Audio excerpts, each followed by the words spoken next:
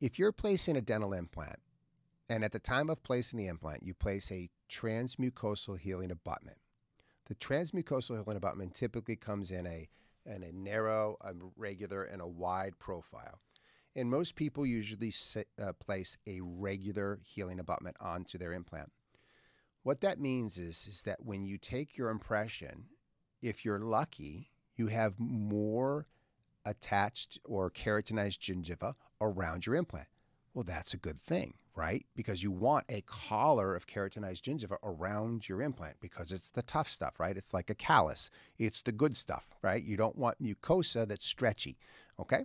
So you go, well, okay, that's good. But then when my crown comes back, the crown doesn't seat. I go to put it in the mouth and there's too much soft tissue in the way, right? And some people, they really think this is a bad thing. And it's not at all. This is a beautiful thing. To have all of that tissue around your implant is gorgeous.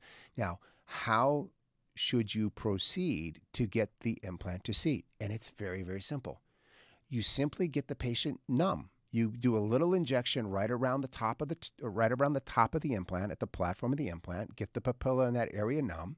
You take a 15 blade, remove the healing abutment, and then make a crustal incision slightly cheated towards the palate, and that's it. You don't have to elevate the tissue or anything. You're going to separate the circumferential fibers with a crustal incision slightly to the palate, and then you're going to take your prostheses and place it into the mouth.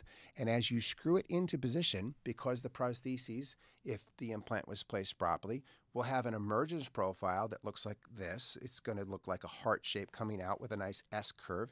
It's going to push the tissue away. So it's going to act like a wedge, just like if you were chopping a block of wood.